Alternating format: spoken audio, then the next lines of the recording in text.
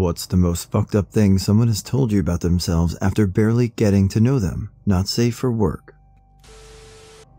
Temporary coworker tells me she was kidnapped, raped, and beaten by her ex-husband, burned with cigarettes, hands shoved into garbage disposal, head beaten with a hammer. The incident resulted in a baby she somehow still has, and they're not even divorced cause he won't sign the divorce papers.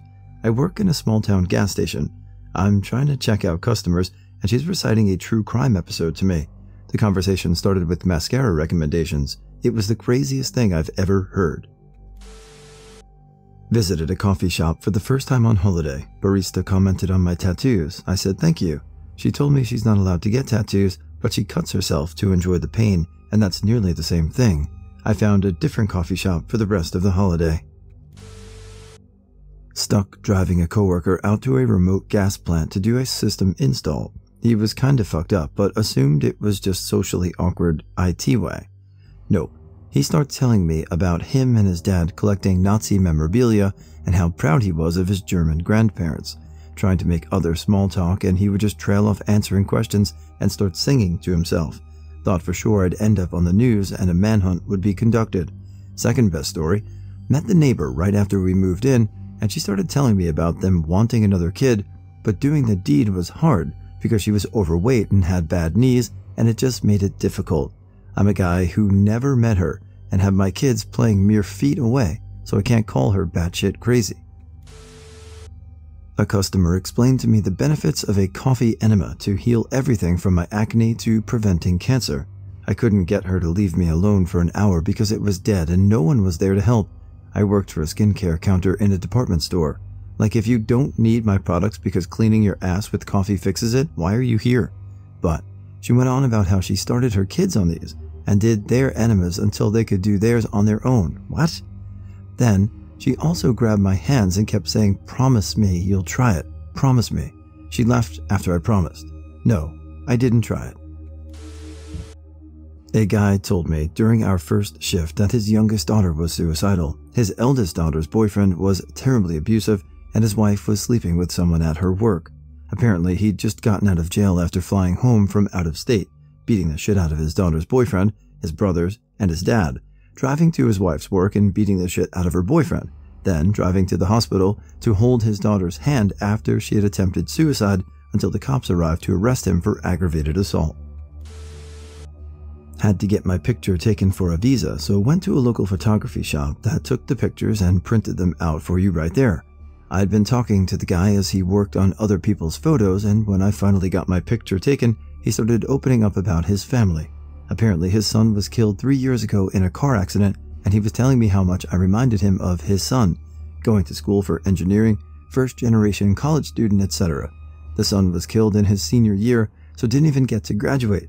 He even showed me pictures. It was heartbreaking. To make things worse, he said he had a degenerative muscular disease, and doctors had given him about 2 to 3 years before he'd be bedridden. He then went on to say his daughter was taking care of him and how she isn't married yet and deserves to live a young person's life, and man, it really put into perspective how bad some people have it. I still think about that guy to this day and hope he's doing well. Hitchhiking through New Zealand. I got picked up by a semi-driver, awesome guy, but an hour into the drive started unloading every bit of personal information he could. How he's cheated on his wife, screwed the company out of money, stolen items. It was like I was a priest in a confession booth. When I asked him why he told me all of that, he said it's been eating him up inside for years and telling me helped get it off of his chest. He said I had no idea who he or anyone he knew was, so it felt like I was the perfect person to unload on. Used to work at a ski resort and was working in a different area than I normally work. Well, this lady who I was working with found out I was slightly acquainted with her fiancé and proceeded to tell me all about how his family hates her and is mean to her, and all about his substance abuse issues. I don't remember all the details because it was a few years ago, but she unloaded on me with every issue of her relationship, and I'm like, I'm just here to work. I didn't really even know her fiancé. I avoided that lady after that. New roommate told me her current boyfriend got kicked out of college for sexual assault and was under investigation for another case of sexual assault. Wanted my opinion about it within like 2 hours of meeting. completely disregarded that my opinion was run. Started to work with my coworker. He kept falling asleep on me. On day 2, I asked him if he was okay because he constantly falls asleep. He tells me he has insomnia. Makes sense. I feel bad for the guy. An hour goes by. He nods off again. This is scary because he's a driver. I yell, "Wake up!" He jolts awake, goes back to driving, apologizes, then begins telling me what happened and why he can't sleep. About 10 years ago, he was going through a divorce. Apparently his daughter's bedroom got broken into and she was raped and beaten nearly to death at age 15. The assailant went to the mother's bedroom and murdered her. A couple of weeks later, they found the guy while he, the father, was taking care of his daughter, shot multiple times and murdered in a random town nearby somewhere in a ditch. He goes on to say the cops arrested him right away since he was the #1 suspect, questioning him about the situation, to which he had no clue to what they were going on about. He had to get a lawyer, and after a few days of questioning, they had to release him because they had no evidence that it was him. His voice changed when he told me this, and while he said he was a friend of the family's, I wonder what happened to him. Guess we will never know, but they got nothing on me, in a more menacing voice. After a long pause, it seemed like he caught himself and turned to me and said back in his original fun guy sweet voice, "But I wasn't anywhere near, so I don't know how they did suspect me for it. And that's why I have trouble sleeping every night for the last 10 years. I just got chills and thought to myself, holy fuck, you did it, didn't you? Yesterday, I was walking with a friend of mine. After my friend left me, he started telling me benefits of NoFap and his pervertness out of nowhere, like telling me how it had affected him and his life personally. He told me how he masturbated in a train, sitting with all his friends in such a way nobody noticed. Then he goes on telling me how he asked his father for help, for which his father asked him to drink buttermilk because apparently it reduces the addiction. Worked in a catalog store and sold a middle-aged lady a dictaphone after she sheepishly asked me if there was something she could use to record people without them knowing. It was weird, but who am I to judge? I just work the tills and suggest the items. However, she then decides to tell me she needs it because she's being bullied or harassed in her home. So she buys the dictaphone and I think nothing of it. On my next shift, she's back in and demanding to speak to me about the device. First words out of her mouth are, should there already be voices on it? I was kind of weirded out and surprised to hear that the device had already been used. But then she leans across the counter and suddenly begins telling me in whisper tone that she is being attacked by spirits in her home and she needs proof. She plays the dictaphone without being prompted to do so. Anyway, there's nothing ghostly on it, just some mundane household sounds and EastEnders, a British soap opera. She became quite fond of me, came in repeatedly to tell me about the ghosts, but it just seemed so crazy that within like 2 shifts, she had unloaded all her delusions. She even asked to know where I had went after moving away. My old colleagues obviously didn't tell her. She was a harmless lady, just a bit odd. I was buying an AC at Home Depot during Black Friday sales. There were none on the shelf, so an employee was helping me get the display model. He carried it all the way to the cashier for me. I thanked him and wished him a happy holiday season. A shadow crossed his face, and he looked me straight in the eye and told me he killed someone a year ago during the holidays. He ran a man over and killed him. It was ruled an accident, but he said he won't ever celebrate a holiday again because of that. Edit to add more info and answer a couple of questions. I thought the employee was fucking with me as well. I did some searching online when I got home and found the news article, and he did indeed hit and kill a man. It was a super raining evening and just starting to get dark. The person killed was heavily intoxicated and veered into the oncoming traffic. After like a few hours of meeting a new coworker at my job, one of the first things she told me was how much she hated her husband and how like twice a day she tells him how much she wants to divorce him. She also showed me a picture of her ex-husbands and laughed maniacally as she told me how she never loved him and that she just married him to spite his mom. I've met her husband she's now with, and he's super cool and makes literally $5,000 a month at his job, so I was genuinely confused and terrified to work with her after that.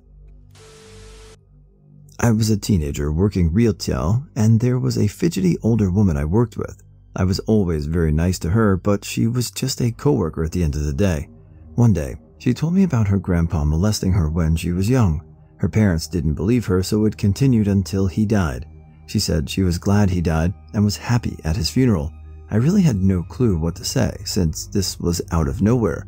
I just said I was really sorry it had happened. Felt really bad for her because I could tell it still really bothered her. At a work Christmas party, it was mentioned we were going to Vancouver for a meeting next month. New guy is so excited he's losing his mind. He proceeded to tell us about how they have the best massage, happy ending kind parlors. He went on and on about how great they were last time he went. He also told us about etiquette and what to expect. He was married with 3 kids, and all I could think of is, what kind of shit is he not telling me if he is this open about this? Lady at work started telling me about land she owned in another state that is not part of America. She then started talking about how every American is a bond to the government, and your social security number is just your bond number. Wealthy people own those bonds and own you. She started naming off prices of bonds based off people's races and genders. This was all said after I simply asked her what she was doing with her long weekend coming up. I had to stay late when I was a manager as one of the female employees' parents were running late. She broke down to me about how she had been sexually abused by her best friend's father and that he had been doing it to her best friend for years. He was in jail after he did it to her as she reported him, and sadly, the daughter hated her for turning in her father as she thought it was normal behavior. She had only been working there for a few weeks at this point, and we had probably only worked together a handful of times, so I really didn't know her that well yet, but I think she just needed someone to know she was struggling with it and someone to tell her it wasn't her fault and what he did was wrong. Sat on an Amtrak across from a very sweet older man who within 20 minutes was telling me about the purpose of his trip to Maryland to meet his biological father, who he had discovered via 23andMe, to discuss changing his last name, which was the condition of being the sole inheritor of his father's estate, and that he was feeling a little guilty about that because his 3 half-sisters would be excluded from their father's will because he finally had a legacy. Woof. He disembarked 20 minutes later, and I have thought about it constantly for the following 4 years. When I was around 10, I lived beside this weird family. The little girl was probably 4 or 5, always clinging to me anytime we were outside. She talked incessantly and always wanted to hang out with me, asking to come into my house. She annoyed me so badly, but she was really sweet and excited about everything. One day, she tells me, "Do you ever naked wrestle with your dad?" I told her that's really weird and no, I don't even know what that means. She then tells me she and her dad and brother naked wrestle a lot. Forgive me, but I was 10. I had no idea what the fuck I was being told. I still think about that to this day. The guilt eats at me. I wish I had understood more and told someone. I also had a classmate in high school I'd give rides to and from school so she wouldn't have to make her dad do it. After we graduated, I saw her working at the mall. She then told me her dad used to molest her, and she was finally able to see a therapist and work through it. When someone says these things happen more often than we realize, they're not wrong. I have had years and years of training on signs of this type of abuse, and it will forever break my heart and make me so angry. It's unfathomable.